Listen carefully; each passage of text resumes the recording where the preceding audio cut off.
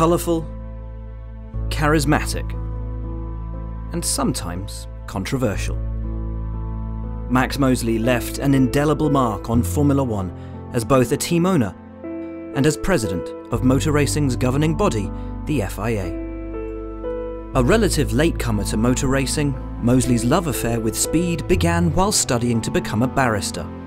He'd go on to race himself, even competing in the infamous Formula 2 race at Hockenheim, where the great Jim Clark tragically lost his life. Though his destiny lay outside the cockpit. In 1969, he co-founded the racing car manufacturer March Engineering, and within a year, the ambitious new constructor, buoyed by Mosley's commercial nous, was on the F1 grid, running as many as 5 cars. Unbelievably, in just their second World Championship race in Spain in 1970, Jackie Stewart made March a Grand Prix winner. The company would go on to sell hundreds of cars to customer teams in various formulae, with the Works F1 outfit winning 2 further races before the turn of the decade. But by that time, Mosley's focus was elsewhere.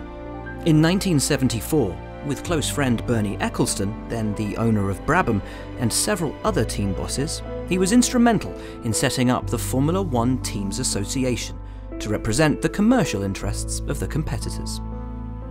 Mosley's path was now firmly on the political side of the sport, and at the end of 1977 he sold his shares in March and became a full-time legal consultant to FOCA, the F1 Constructors Association, forming a fearsome alliance with Ecclestone in the battle for the commercial rights to Formula One, a partnership that would shape the sport for decades to come.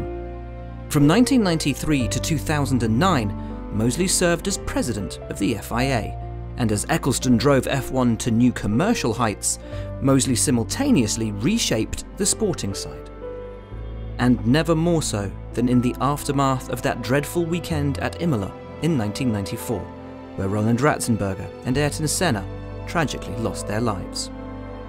In spite of some opposition, Mosley unapologetically made safety his #1 priority, leading to massive changes to car, driver, and circuit safety, the legacy of which lives on today. And on the road, he was equally instrumental, promoting the Euro NCAP rating system for road cars, which has helped to save countless lives. Mosley's time in F1 was rarely dull. He was not immune to controversy and was rarely out of the spotlight. In 1997, he was front and centre as Michael Schumacher was disqualified from the championship following his controversial clash with Jacques Villeneuve at the season finale in Jerez.